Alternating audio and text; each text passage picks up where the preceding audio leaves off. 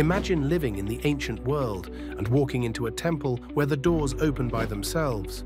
No electricity, no motors, just magic. Except it wasn't magic. It was Heron of Alexandria, the ancient engineer who was centuries ahead of his time. Today, we're diving into the mind of the man who created robots, vending machines, and even the world's first steam engine, nearly 2,000 years before the Industrial Revolution. And trust me, his inventions will blow your mind. Heron lived in the 1st century AD in the scientific powerhouse of Alexandria.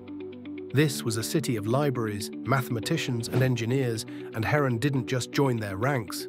He pushed the limits of what was possible. His writings reveal a brilliant experimenter obsessed with mechanics, automation, and practical magic.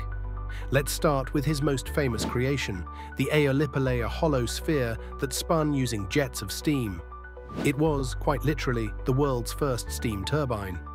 Heron built the technology that could have transformed the ancient world, but it was used as a curiosity, a temple marvel, not for industry. Imagine if his invention had sparked a Roman industrial revolution. But Heron didn't stop there. He designed programmable carts, yes, programmable, that used ropes and weights to move in predetermined patterns. He built automatic theaters with moving figures, sound effects, and scenes that played on their own. And he created a coin-operated holy water dispenser, the world's first vending machine. This wasn't ancient tech. This was proto-automation. Heron loved using science to create awe. He rigged temple doors so they opened automatically when fire was lit on an altar. Pressure, heat, and mechanics working together to create divine illusions that stunned worshippers. He turned physics into faith. Heron of Alexandria wasn't just an inventor, he was a visionary who glimpsed the future.